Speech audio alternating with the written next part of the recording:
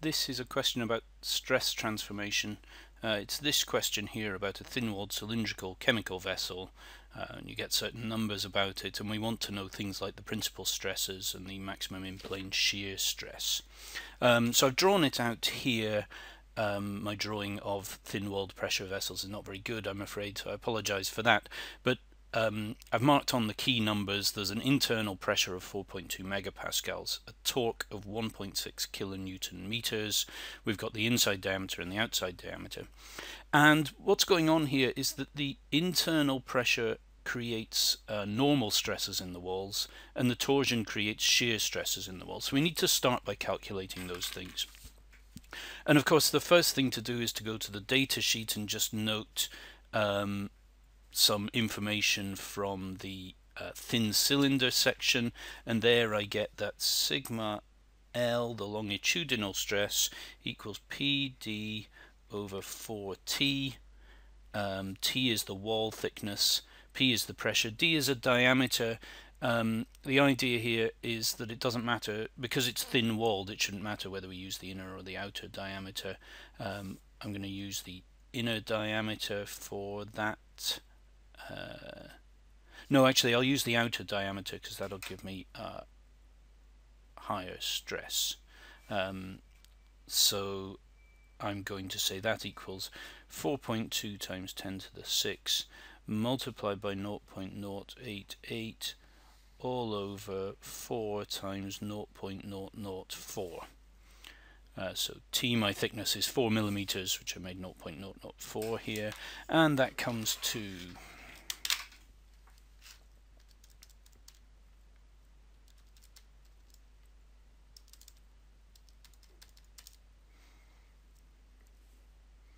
23.1 megapascals.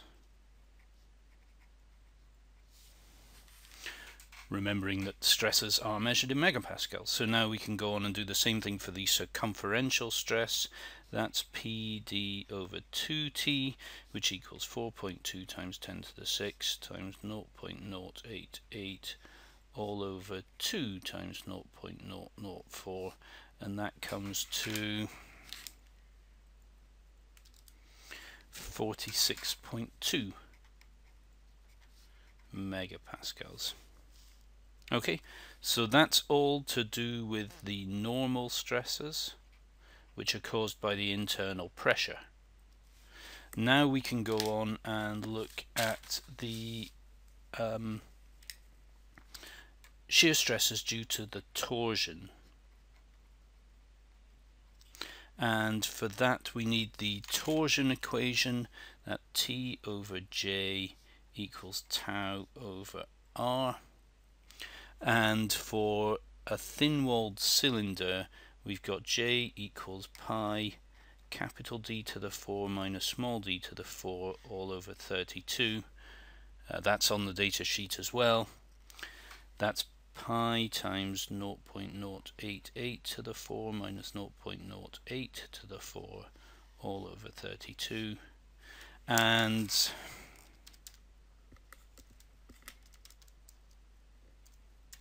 just putting that into a calculator,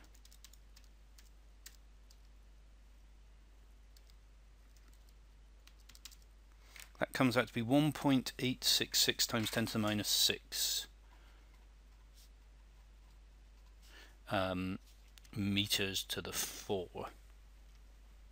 And what we want to calculate here is the shear stress, tau, so we get tau equals T times R all over J, which equals 1600 times, we're looking for the maximum shear stress, so it'll be on the outside wall, so this is 0.088 divided by 2. That's radius is a diameter divided by 2, and that's all divided by 1.866 times 10 to the minus 6. And when I put that in,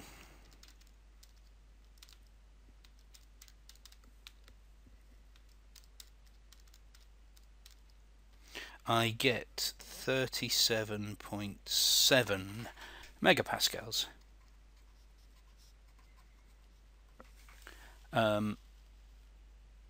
just moving that up so it's all in shot.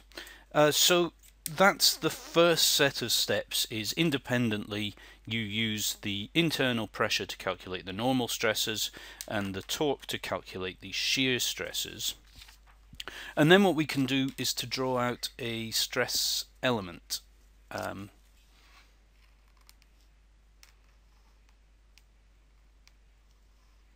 And it's subject to a longitudinal stress of 23.1.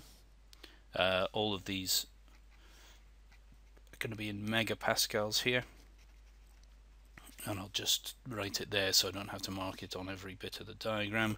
A circumferential stress of 46.2 and a shear stress of 37.7 megapascals. So that's the next stage, is to draw out our stress element. And that's how a kind of small square on the surface of the pressure vessel will be being stressed. So now we're set up to actually answer the question, which asked first of all for the principal stresses in the wall of the vessel, then the maximum in-plane shear stress, and then the directions of the planes on which the stresses act. The first thing to say is there are formulae for all of these things on your data sheet, so you can just look them up.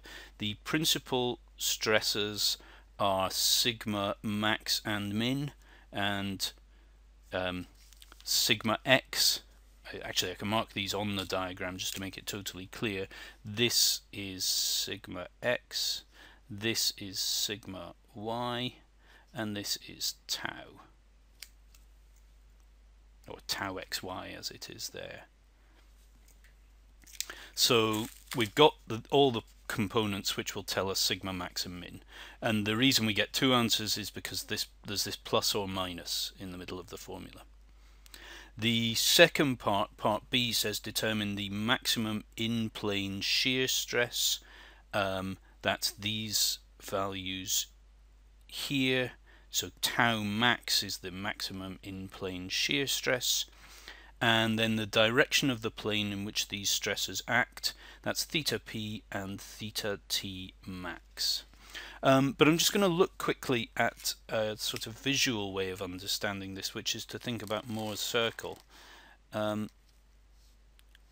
Moore's circle, we're going to plot stress, normal stress on this axis, and a negative shear stress on that axis. The next thing that we want to do is to start putting some points onto our Moore's circle, and we know 2 points, or I suppose in a way we know 4 points. If I mark on this as 23 and this as 46, then we know that the circle goes through this point, I'm going to say, and this point, 23.1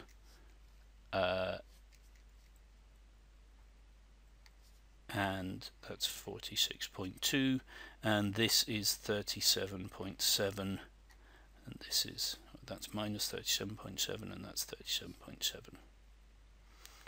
37.7.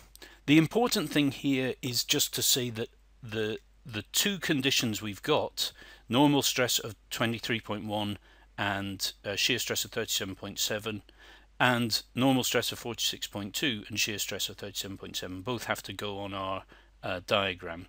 You might be worrying about why have I made this one negative and this one positive. It doesn't matter, because the equivalent opposite points will also be on our diagram. And what we need to do now is draw a circle through all of these points, and the important thing to notice is that the center of the circle is going to be there, and that means this length here is going to be r. So the center of the circle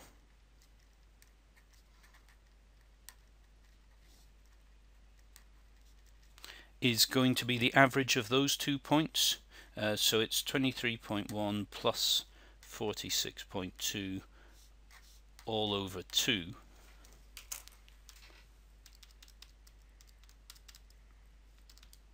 which is 34.65 megapascals, and it's at 34.65 megapascals normal stress, 0 shear stress. Then we can say if that's the center of the circle, we can calculate this radius, because we know now this triangle. This side here is 46.2 minus 34.65. That's that length there.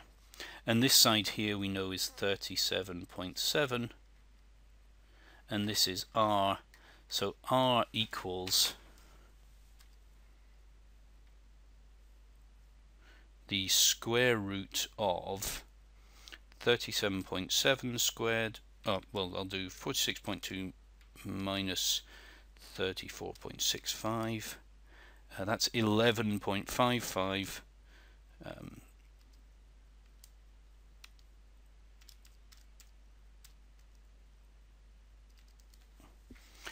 So this becomes the square root of 11.55 squared plus 37.7 squared, which equals 39.43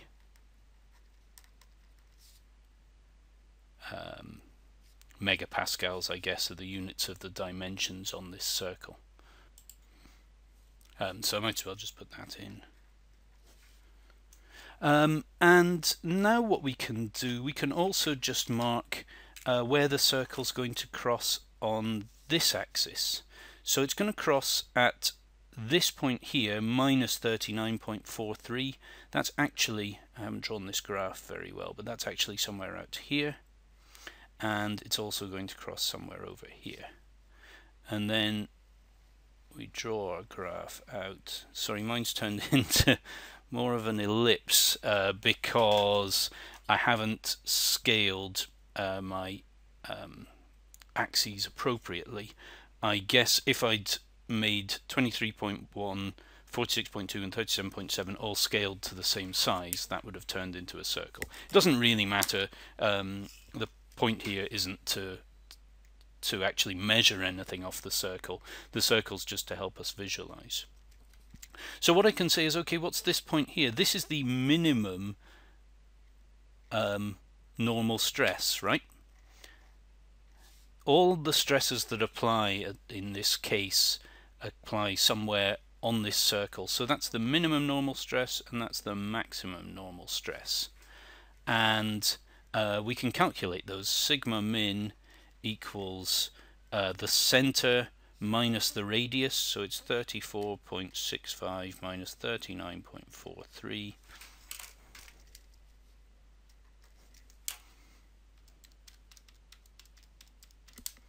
which is minus 4.78 megapascals, and sigma max equals 34.65 plus 39.43, which equals 74.08. I'll call that 74.1 megapascals. So that's now the answer. Those are our principal stresses calculated. That's the answer to part A. The maximum shear stress is this point here, which is just a distance of r straight, or sorry, that's the minimum shear stress technically, that's the maximum shear stress, but nevertheless we get to tau max equals r, which just equals 39.43 megapascals.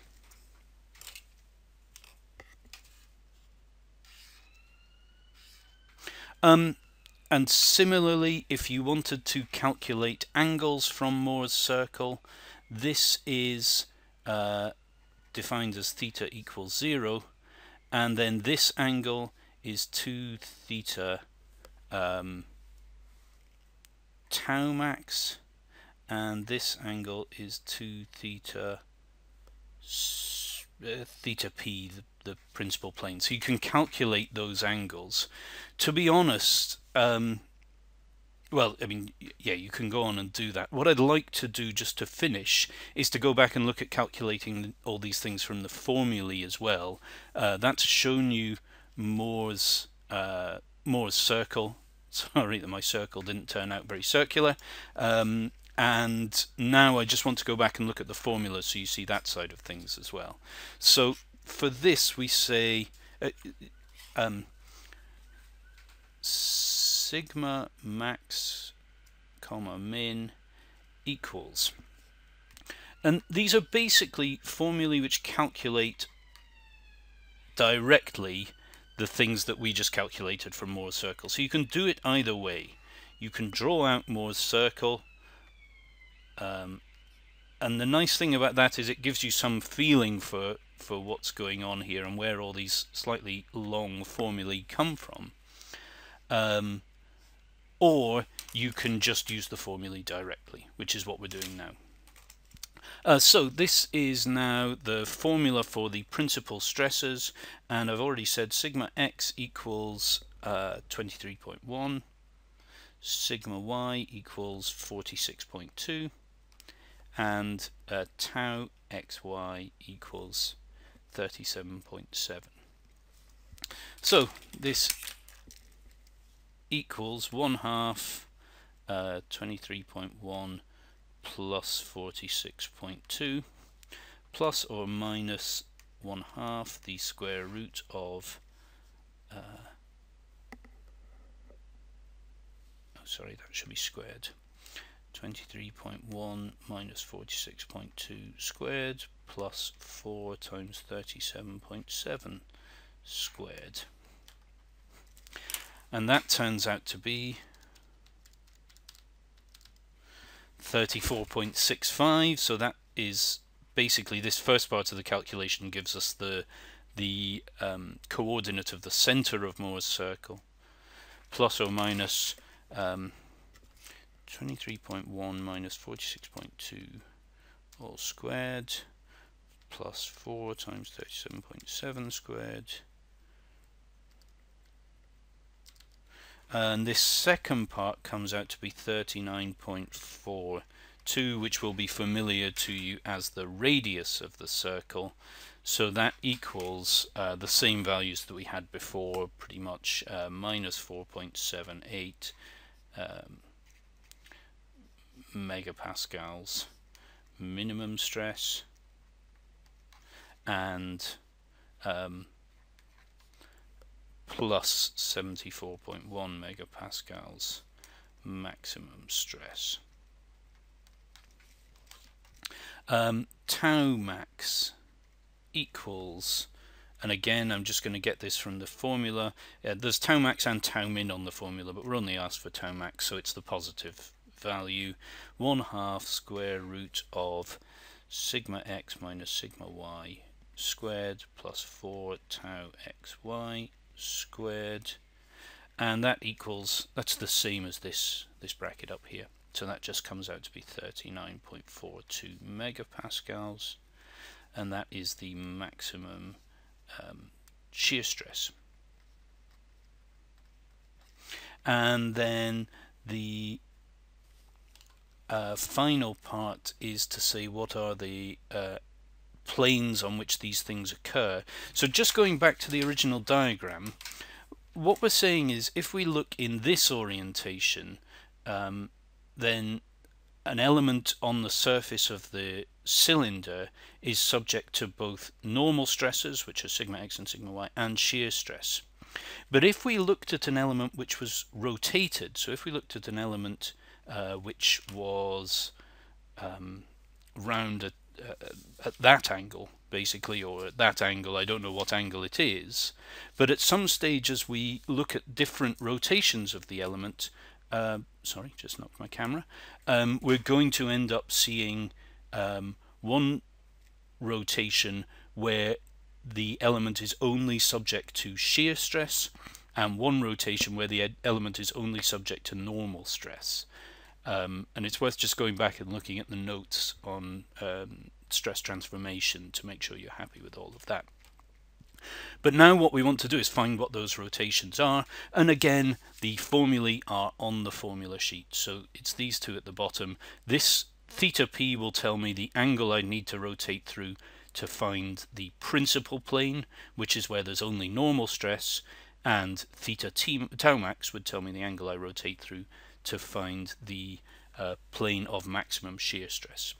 So finishing off, tan 2 theta p equals 2 tau xy over sigma x minus sigma y, which equals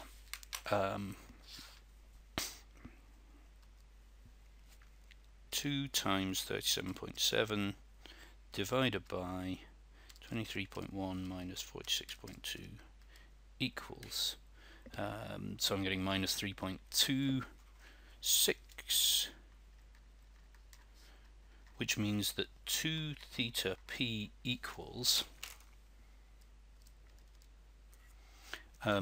minus 72.9 degrees.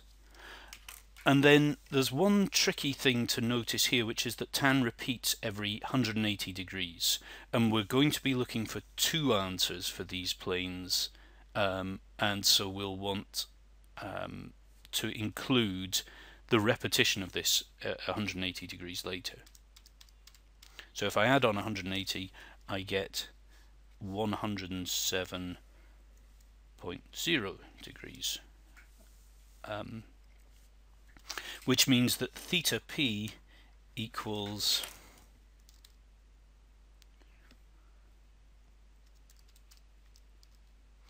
36.5 degrees, or minus 36.5 degrees, or 53.5 degrees.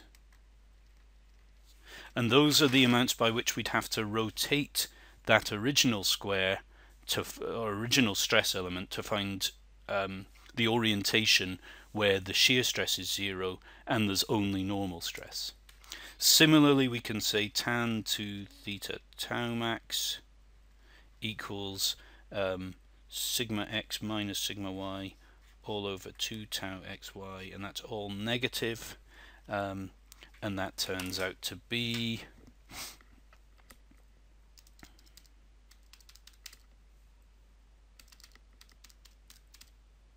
0.306,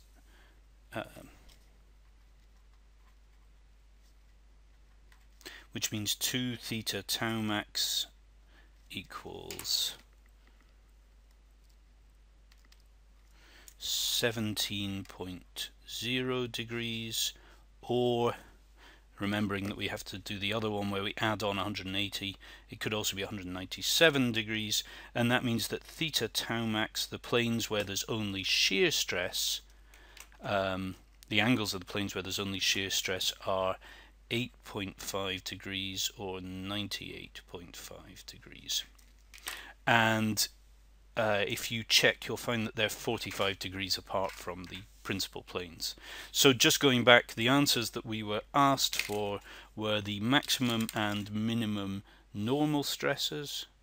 Those are those answers. The maximum shear stress and the direction of the planes on which these stresses act. Well, the maximum shear stresses act on a plane inclined at those angles, and the maximum normal stresses act on a plane inclined at those angles, and the maximum shear stresses act on a plane inclined at those angles.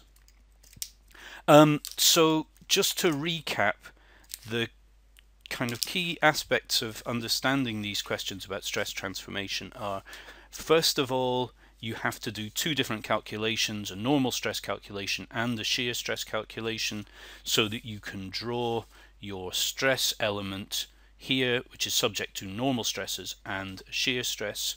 Then it's up to you whether you want to draw out Moore's circle and calculate things using Moore's circle, which is sort of graphically intuitive, or simply to use the equations which are given to you on the formula sheet, and those will get you all of the answers you need as well.